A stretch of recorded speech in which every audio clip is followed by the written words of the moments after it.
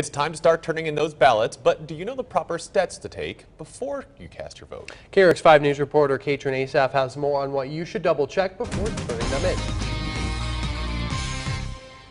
Well, it seems pretty simple. Just fill out the ballot and turn it in. But the county clerk and recorder want you to know some key tips before you drop that envelope off.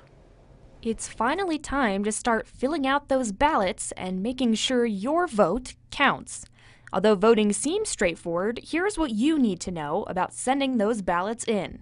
By now, all registered voters should have received election packets in the mail. So if you're registered and if your address is correct on our records, then you should have received a ballot already. If you haven't, go to govotecolorado.com or your nearest voter service and polling center to request a ballot.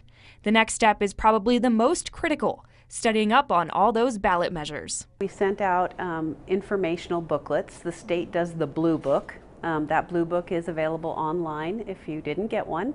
The other informational booklet is a Mesa County Tabor notice of the local issues. Not to mention the candidates running for elected office. Just simply Google the candidates' names, and that should take you to a candidate's website. The county clerk and recorder recommends taking your time when filling out those ballots and reading through all the information given.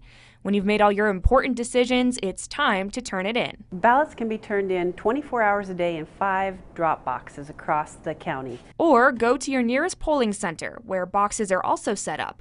Voting in person is also an option. And if you'd rather just vote on one of our tablets, you can vote in person as well. And the one thing that most people forget when turning in their ballots is signing the envelope. In order for a mail ballot to be counted, we have to do signature verification, so it's important for people to remember to sign their envelope.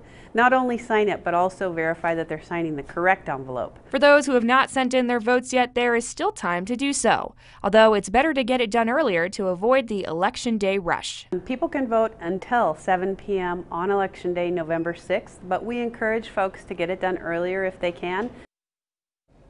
If you have not received your ballot yet or you have any other issues, go to govotecolorado.com or your nearest voter service and polling center. Those 5 drop box locations mentioned should be listed on a slip in your ballot packet. First on the Western Slope, I'm Katrin Asaf reporting for KRX 5 News.